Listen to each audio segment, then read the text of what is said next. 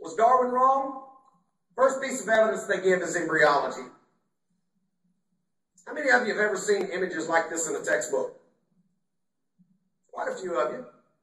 These were actually drawn by a guy by the name of Ernst Haeckel, done back in the 1800s. Now, in order for you to kind of see what we got, take a look at this lower corner. You got a fish, a salamander, a turtle, a chicken, a pig, a couple of mammals, and a human. At 3 different stages of embryological development. Now, if you look across the top, they basically all look the same, right? They were drawn that way on purpose because Ernst Haeckel believed in evolution. He believed we all came from a common ancestor.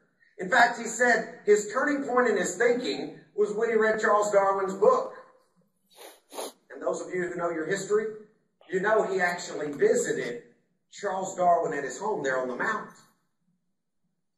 You say, okay, Brad, so what? What's the big deal? The big deal is this guy was convicted of fraud. He faked his pictures. He was kicked out of the University of Jena because he completely made them up. And you say, okay, yeah, so what?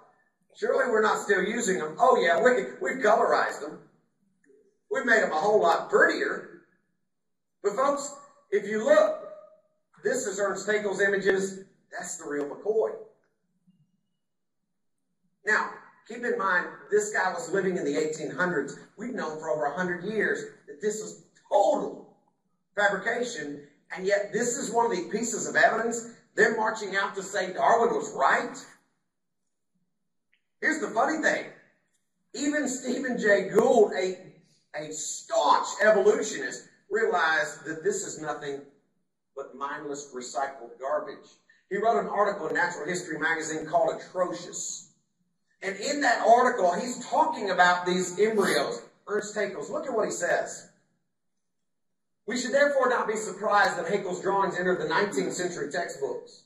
But we do, I think, have the right to be both astonished and ashamed by the century of mindless recycling that has led to the persistence of these drawings in a large number, if not majority, of modern textbooks. A century of mindless recycling? Yeah. Sir Arthur Keith, he put it this way, he said it was expected the embryo would recapitulate the features of the ancestors from the lowest to the highest forms in the animal kingdom. Now that the appearance of the embryo at all stages is known, the general feeling is one of disappointment. The human embryo at no stage is anthropod in appearance. The embryo of the mammal never resembles the worm, the fish, or the reptile. Notice the last sentence. Embryology provides no support whatsoever for the evolutionary hypothesis. We've known that since 1932. And yet, National Geographic is marching this out as evidence that Darwin is right. Ernst Heinrich Philipp August Haeckel was one of those truly amazing people who makes me wonder what I've been wasting my time on every day. Making YouTube videos, apparently. Haeckel was a scientist, a traveling naturalist, a practicing surgeon and physician. He also wrote major works on topics like language, classical art, human origins, on pedagogy, or how to teach students. He documented his extensive travels in India and Malaysia and Ceylon, now called Sri Lanka. In his life, he produced 42 works, many of them textbooks, for a grand total of 13,000 pages. He was also an artist and illustrator. I've been showing pictures from his books, which he engraved from his own works in the field. He discovered and named over 4,000 distinctive species. He studied under Virchow, who today is considered the father of modern pathology. He was the first person to use the term First World War, as well as phylum, phylogeny, and ecology. He also made mistakes, many big mistakes. He was a proponent of scientific racism, believed the origins of humans lay in South Asia, Hindustan, to use his term, and argued that humans were closely related to the orangutan. Like many creationists of his time, he was a polygenist, believing in separate origins for the races of humanity. While he was inspired by Darwin's work, he rejected natural selection, instead accepting a form of evolutionary Lamarckism, And that led him to formulate what was to be called the biogenic law. Ontogeny recapitulates phylogeny, which we know today to be false. More on that in a moment. It also led Haeckel to form a new para-religious philosophy called monism, which mixed up biological science and spiritual belief. This monistic language and its eugenic implications would find a rebirth in the Nazi movement, where the mixture of racism and controlling the spiritual destiny of a people was mixed with the contemporary ideas of racial purity and xenophobia. Of course, creationists remember him for only one thing: forging evidence for evolution into the record of embryology, which is a shame. With all the effort they put into trying to link Darwin to Hitler, you'd think they would have come across a much more direct link between Haeckel's spiritual monism and Hitler. Strictly speaking, though, Haeckel believed in a non-Darwinian form of evolution, so he'd make a pretty poor bridge between Darwin and Hitler. I have no interest in defending Haeckel's illustrations of embryology. He was wrong on a lot of things, and I see him as a brilliant scientist with a sort of New Age spiritual mania. He had an artist's eye, and his illustrations of embryos reflect both his artistic attention to symmetries and his frankly quite false beliefs in his own biogenic law. I want to address two primary topics. One, what was Haeckel trying to accomplish with his illustrations? And two, what was the damage of his illustrations to modern evolutionary theory? Haeckel wasn't trying to prove evolution with his illustrations of embryos. As I previously mentioned, he only half believed the mechanisms that Darwin proposed, relying for most explanations on a Lamarckian view that characteristics acquired by the parents during their lifetime were passed on directly to the offspring. However, his own views, inspired by Darwin but rejecting the key thesis, that of natural selection, was that the history of the evolution of each species was reflected in the stages of embryology for that species. The famous phrase, ontogeny recapitulates phylogeny, means that the ontogeny, or the stages of development of an embryo, would recapitulate or repeat in series the phylogeny, which means the evolutionary lineage. So he proposed that a dog embryo would pass through a single-celled stage, then a fish stage, then a reptile stage, followed by a mammal stage that terminated in wolf, then dog. I hope you can see that this is not a prediction of evolution, nor was it ever postulated by Darwin. In fact, Darwin's theory that embryology of different animals is similar up to a certain point was much closer to actual fact than Haeckel's. Haeckel believed in a creative, supernatural force that pervaded living things, compelling them, driving them towards some goal. He rejected natural selection as too passive, too coincidental. He believed in a biological destiny, and you can see how that belief was so appealing to the Nazis, how it entered their philosophy as the destiny of the Aryan race.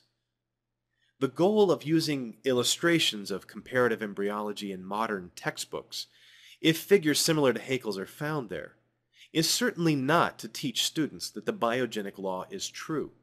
We've known it isn't for over 100 years.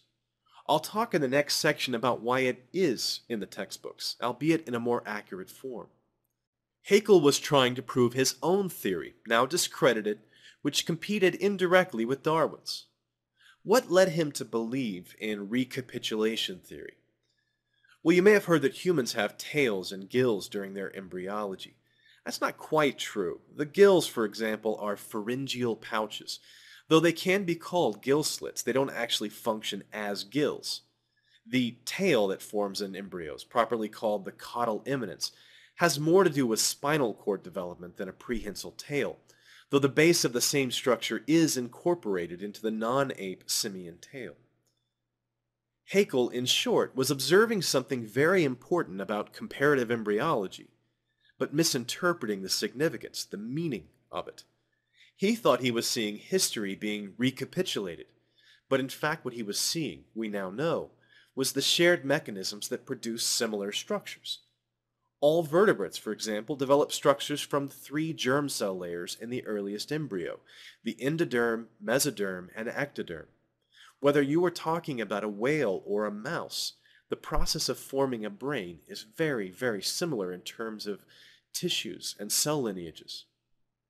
Herein lies the answer to our second question. Why is this still in textbooks? I have to first note that Haeckel's drawings are not found in modern textbooks, but have been replaced in most cases with actual photographs or MRIs, so it's hard to claim they're frauds. The problem lies in confusion over Haeckel's claims and the actual evidence for evolution to be found in comparative embryology. We've established that ontogeny does not, in fact, recapitulate phylogeny. The idea has been discarded. Comparisons of the stages of development to inform our knowledge of evolution, what is today called evo-devo, is separate from Haeckel and also cutting-edge science. There are almost 40,000 publications on this topic, most of them from the last 10 years. Leaving out such a key evidence for evolution because a German scientist and illustrator misunderstood the significance of it over 100 years ago is the kind of bad decision that creationists would like us to make. I said early on that I have no interest in defending Haeckel. That being said, I want to end on one final question.